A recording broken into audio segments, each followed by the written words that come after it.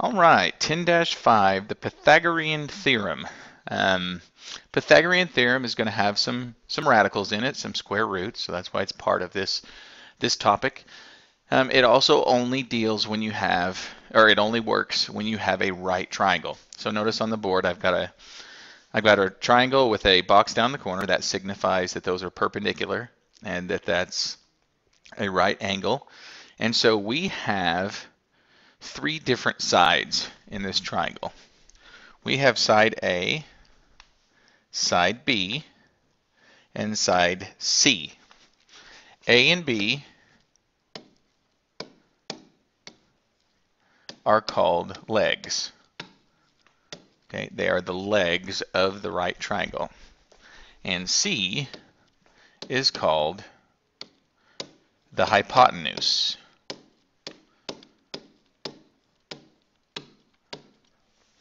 And as it looks, if you're staring at the triangle, the hypotenuse is the longest side.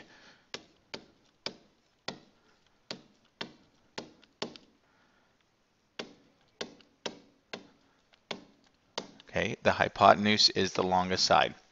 So the actual Pythagorean theorem is this: c squared, which is the longest side squared, equals a squared plus b squared.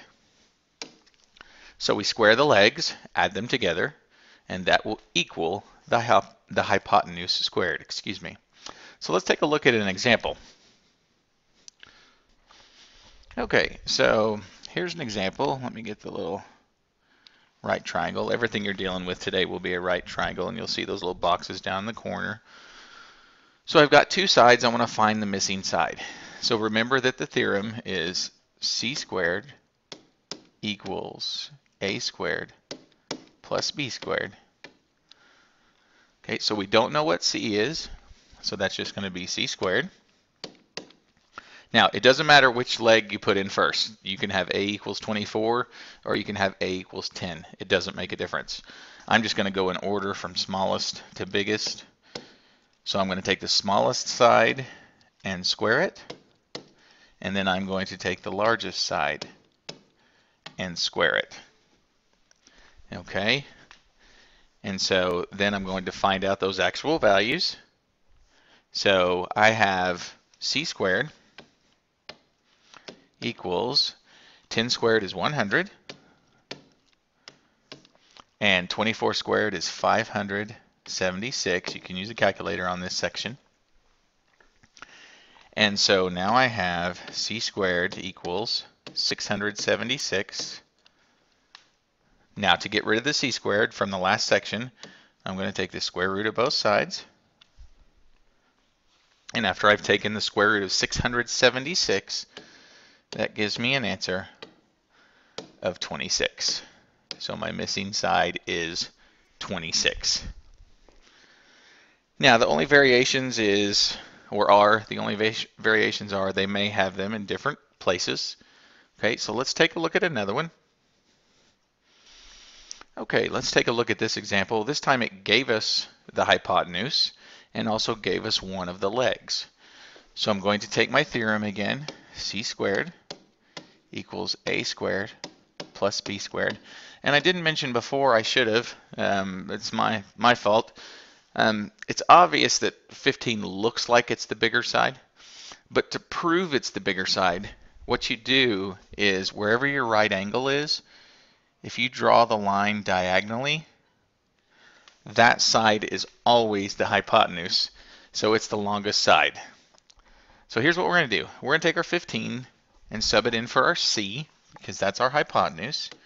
So that's 15 squared.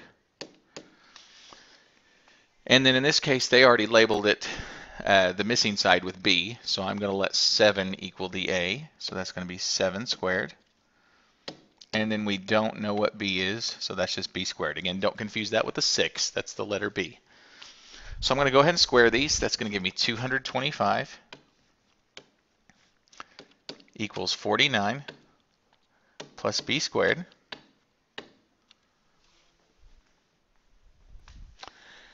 Okay, and then I'm going to subtract 49 from both sides. because I want to get the b by itself. And so that's going to give me 176. That cancels. Equals b squared. Let me scroll down just a little bit here. There we go.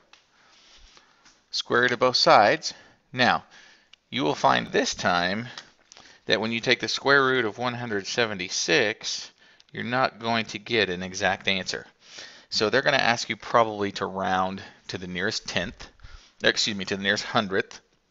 So this one comes out to be approximately, there's my approximately signs, 13.266. Okay, I'm going to take it out 3 places because I want to round it to the hundredths. All right, that's the one I'm rounding. That's the one that tells me what to do.